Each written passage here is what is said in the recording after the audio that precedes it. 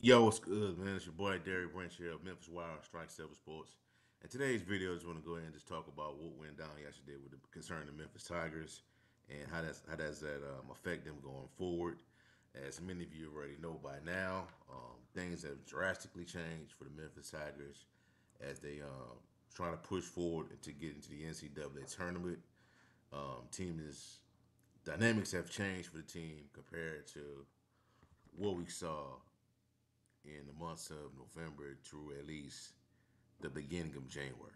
The team is pretty much taking a drastic turn, for the worse. But things can be fixed. Things can be fixed, and there's a lot of hope left for them to get things going. As we enter the month of February, which is a critical time for the Tigers now. It's because there's no it's a slim margin for error now. They lost, they won. Finally got on the winning side yesterday by beating Wichita State by a score of 65-63. Ended a four-game losing streak at home, won that game. And it's just been ugly, lately, you know what I'm saying? And that game was not perfect. It wasn't a blowout victory compared to what we saw in the first game between Memphis and Wichita State. The game was, close going into halftime. But Wichita State, unlike the first matchup, Wichita State kept with the Tigers for the majority of this game until Memphis adjusted and that late in the second half made those two big shots, one by Javon Cornerly, and the other one by David Jones that won them the game against Wichita State. Now going forward, they got to lock in and win these games. Plain and simple. The American, the AAC, this league is crazy now. It is, and now you're very. This is a very competitive league now because now that Memphis Law has lost four straight, but won yesterday. Those other teams in the conference, are having confidence now that they could get that second bid in the AAC to represent the conference in the NCAA tournament. Because right now it's very crowded at the top. And Charlotte is really good. Charlotte is 8-1 in the conference. South Florida's 8-1. Florida Atlantic's 8-1. UAB 6-2 in the conference. SMU 5-3.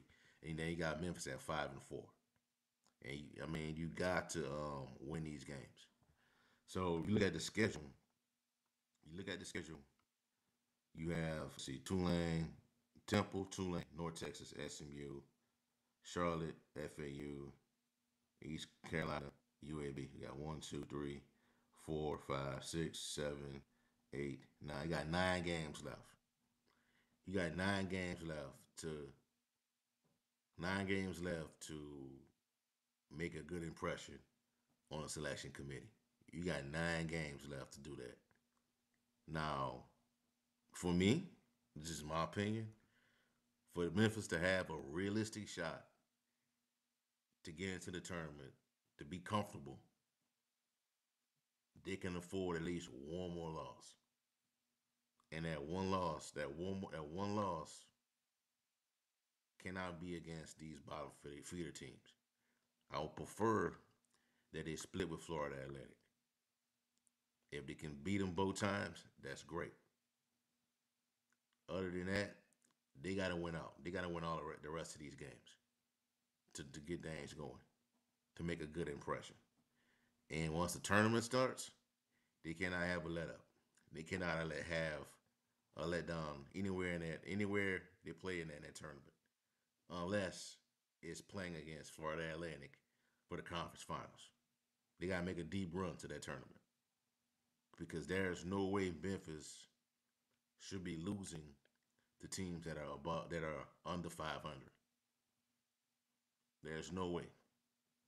All right. So yesterday you beat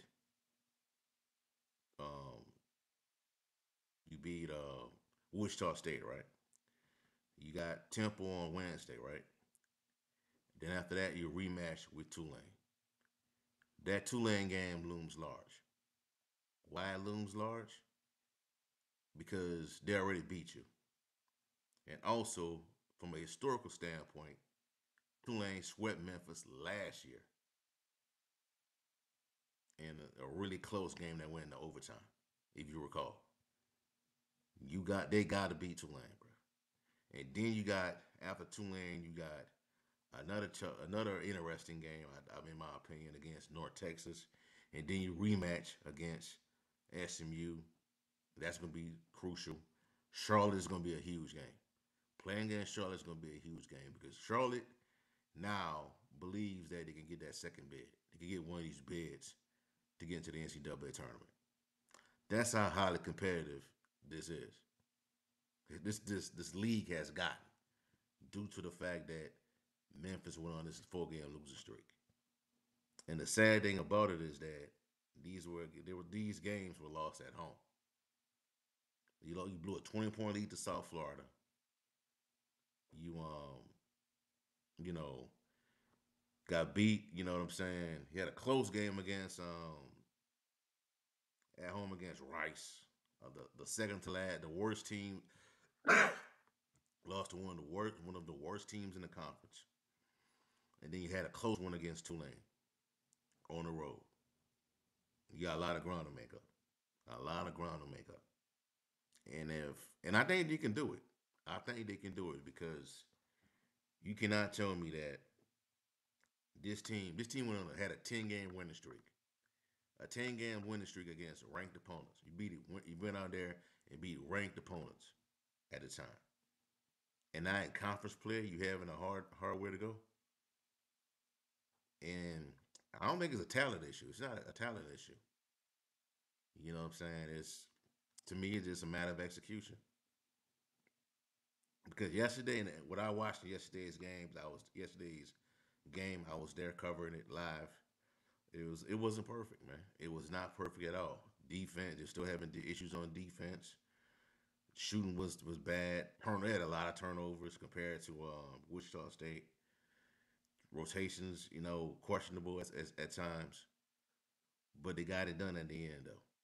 And hopefully they got some good tape to watch and see where they messed up at, and this could get fixed going forward. Because Penny Hardaway has been here before. He has been in this spot before and got his team to go on runs to get into this NCAA tournament. But they got to. It starts this Wednesday. It really started yesterday. The comeback tour started yesterday. That was a close game against Wichita State. Now you got to play Temple. You play Temple, which is a another team in the second to last team, the last place team in the conference right now with a 1-7 record, 8-13 overall. You playing against Temple on Wednesday. You gotta take care of business. You gotta take care of business against Tulane at home, and I think it's a gun. It's a challenge just to start to out on your schedule because you play in North Texas, SMU, Charlotte, FAU. That's the season right there. That's good. That's 4 game stretch is going to determine the Tiger. That 5 game stretch is going to determine the Tiger season. This is the last stand, and I think out of the 5 games I mentioned, you can only afford to lose one of them, and that one has to be against Florida Atlantic. You can't lose again. You got Charlotte at home. You got SMU on the road. This team, if you can beat those teams, you can have that type of record outside in the out of conference slate. You can be that good winning 10 games in a row. You can do that. You can apply that when you're playing against conference opponents.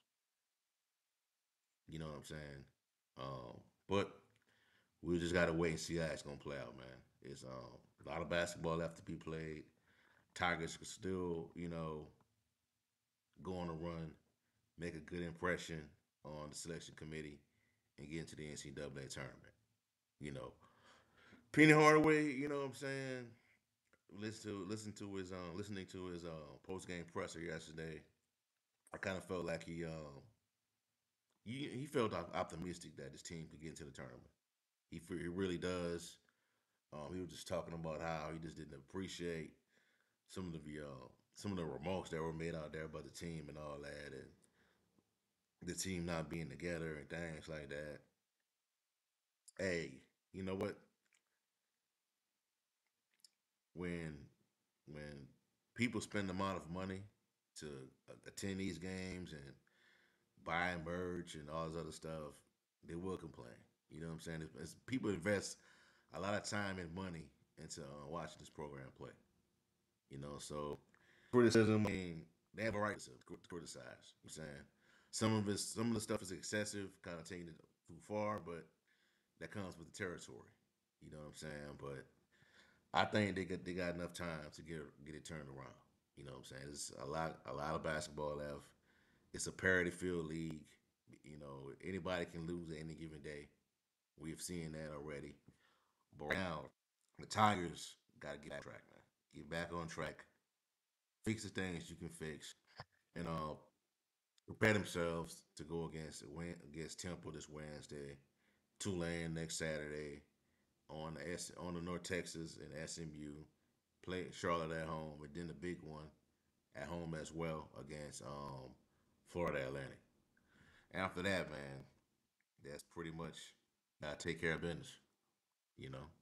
But good win yesterday by the Tigers, man. Good win, a nice way to bounce back and make things happen. That new rotation that he tried it out there just today on Friday yesterday.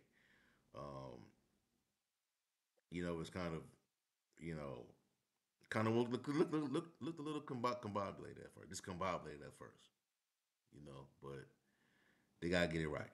You know, wasn't pretty yesterday, but they got to win. That's what matters. You gotta be 1-0 every day. Go 1-0 in every game. That's what it is right now. 1-0.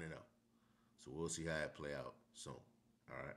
All right. So that's all for right now, man. Give me a like, comment, subscribe to the channel. Subscribe to the channel. Let me know how you feel. Do you think Memphis can go on a deep run in the AAC to close out the season, and position themselves to getting back into the NCAA tournament? Also check out strike7sports.com/Memphis Tigers for the latest content on the Memphis Tigers men's basketball program along with the football program. Have a blessed day. Peace. I'm out.